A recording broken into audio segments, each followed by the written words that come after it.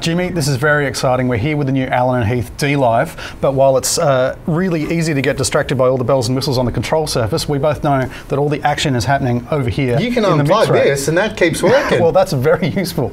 Okay, so, you know, effectively the dLive is, the control surface is really just a big remote because all of the action's happening in here. Yeah. Now, so we've got 3 sizes of mix rack available, all running at 96K, yep, with 32, 48 or 64 inputs. And exactly half as many analog outputs corresponding to your inputs. Yeah, that's right.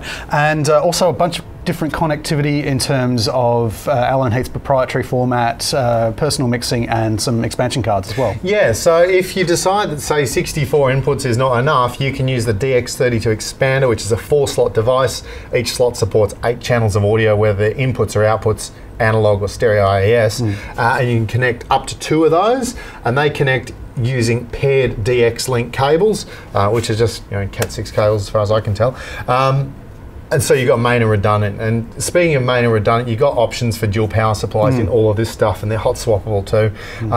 The link between the mix rack and the surface is dual redundant as well. So there's some good redundancy going on at many levels. Yeah. Now that's the kind of thing that elevates the dLive into like extremely high level of professional. Pretty pro, isn't it? Yeah, very pro. I mean, hot swappable power supplies, dual redundant everything, and 64 mix buses. And I think that's one of the key things about this product. Where's that going to put it for you? Well, this is the thing. You can buy a digital mixer from pretty much, you know, anybody for pretty much any size of gig until you start getting above 24 buses, where your market goes from that big and with a range of prices to about that big with a price. And your prices go like that. and that's why actually the prices go like they that. do, and I think that's why this is going to be actually quite disruptive. It's pretty good value. You can't get this much bang for this much buck pretty much anywhere. And 64 mix buses is that magic number where you're getting into the bigger worship applications. You're getting into musical theatre. Musical theatre for me.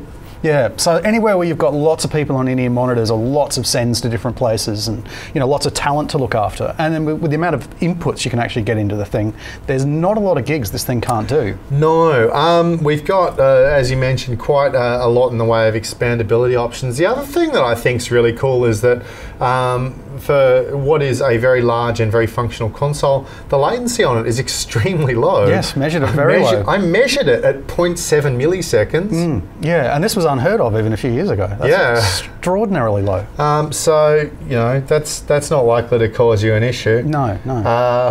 I certainly can't. You got word clock terminals as well, so you got some options there for clocking. And we've got these I/O ports, which I'm going to just call card slots because that's what they are. And they support 128 channels each.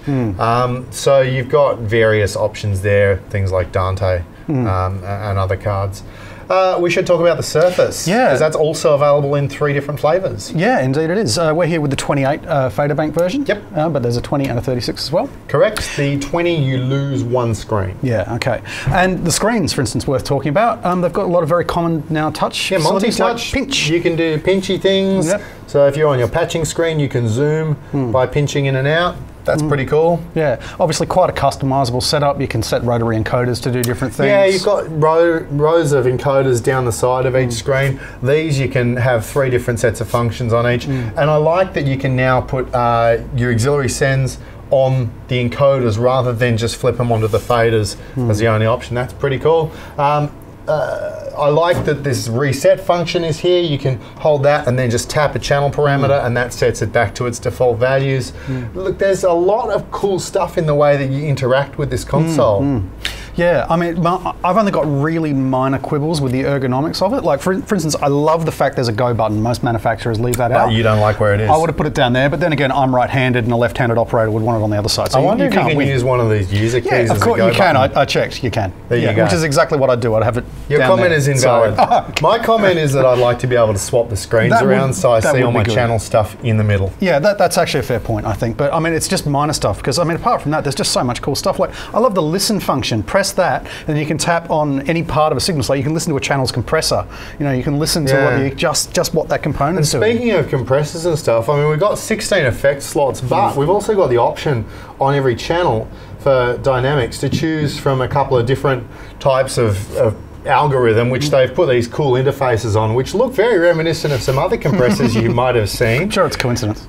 I'm sure it's entirely coincidental, but it's very cool. And look, I think this represents to me, because I don't know if you remember the original, when iLive first came out, I didn't like it. Neither did I, to be honest. It was clunky and it was expensive, but they refined it and they did well with it, and it became quite a good platform, and I've done a lot of gigs on iLive, so it's very familiar to me now, and it's kind of like a friend.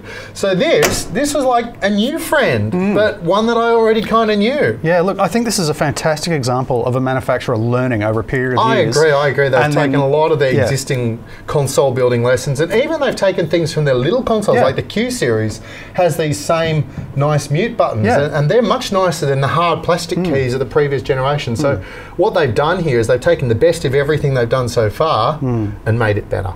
Yep, okay. Well, it's all about the buses for me, and I think it's just unbeatable for the price that it is. Yeah, look, for me, I think it's about the usability, and it's a pretty big win on both counts, really, isn't it? Yeah, well done, Allen and Heath. Thank you so much for watching Gearbox. If you like what you saw, please give us a thumbs up. And if you'd like to see more videos, don't forget to subscribe to our channel by clicking below. We'll see you next time.